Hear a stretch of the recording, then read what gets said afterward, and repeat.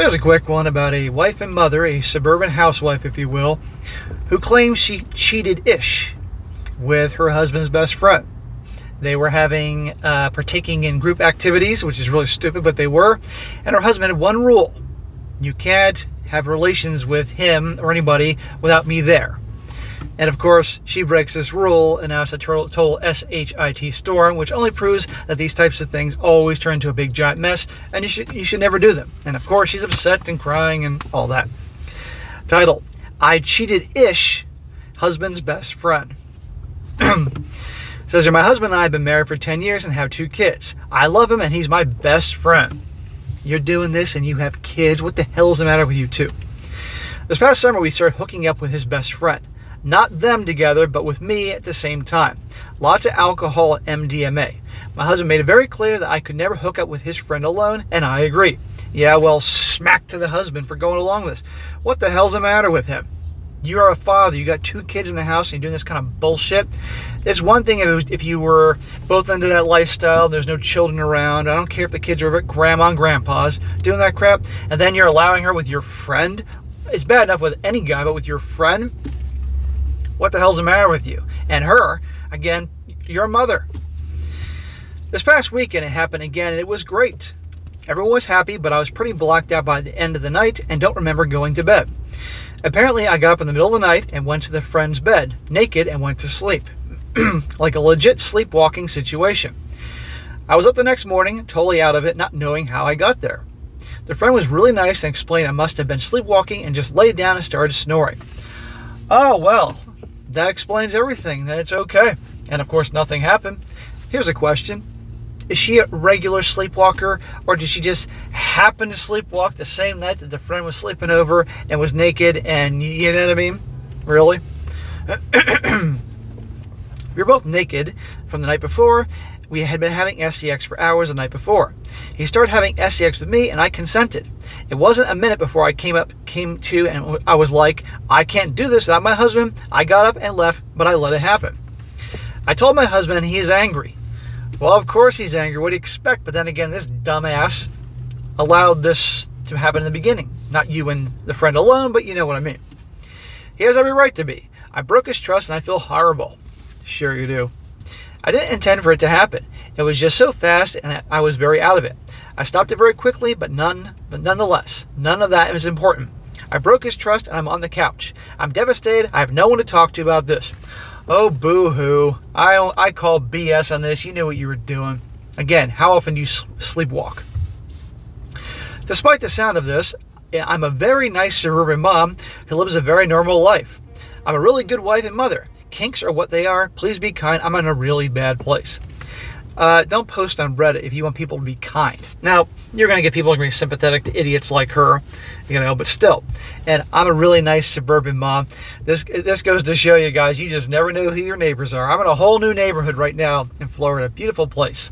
Halloween night, I was out there meeting my neighbors because I was giving candy to 10,000 kids that stopped by.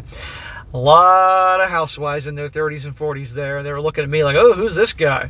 And you can't imagine what goes on behind those walls. It says, edit. I hear you. It's not ish. I did cheat. I didn't mean to, and now I don't know what to do. So I'm going to read some comments because nobody's buying into this song and dance. See, this guy says, you cheated, not ish. He had one single boundary, and you and his so-called best friend broke it. Unless you can acknowledge that, I don't know how you can move forward. And your husband probably won't want to threesome for a long time and never again with him. Well, she's an a-hole for doing what she did, and the best friend's an a-hole, but the husband's also an a-hole for allowing this all to begin with. So he served her up on a silver platter. And the guy says, you deserve what you get. It's not about the kinks. It's not about needing drugs or alcohol to have SEX. It's not about threesome.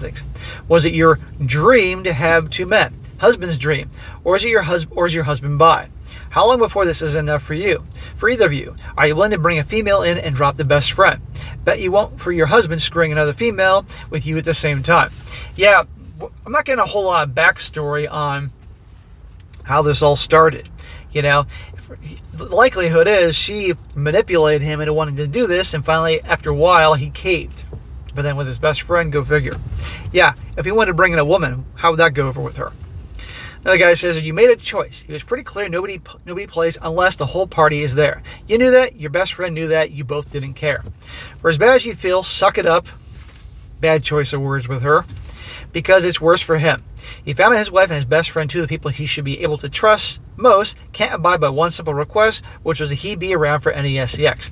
This is the world you made, ain't it grand? And one here. Your husband seems like he's an understanding man, so he might be able to forgive you, but things would never be the same as before.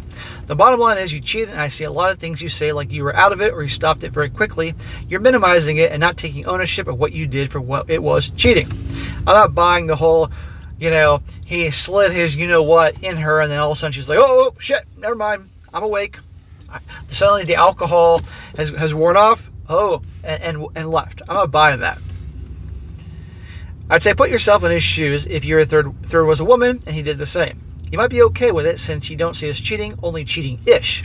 It takes a lot to let another guy F your wife, so he set a boundary and you broke it. More power to him if he forgives, because man, that takes a lot. Stuff like that destroys marriages and relationships. Don't know how his mindset works, but I'd be amazed if you regain his trust. Good luck. What destroys marriages and trust is getting into stupid-ass arrangements like this to begin with. But again, at the end of the day, the husband allowed it, and it was going on with his best friend. Now, I don't know what was being pulled behind the scenes to start this whole situation here. But again, both of them are husband and wife, and they have children. Okay? Again, if they were single, living this lifestyle, because that was their thing, that's one thing. When you have kids there, I'm assuming the kids aren't around when all this BS is going on. Please tell me that. But even that. So, welcome to Sodom and Gomorrah 2.0. I don't feel bad for her, but then again, I don't feel bad for the husband either. Got a lot of idiots out there. So guys, once again proving these alternative lifestyles, open marriages, polyamory, threesomething, whatever, group SE, whatever you want to call it, all leads to disaster. So it's best to think twice before engaging and partaking in such activities.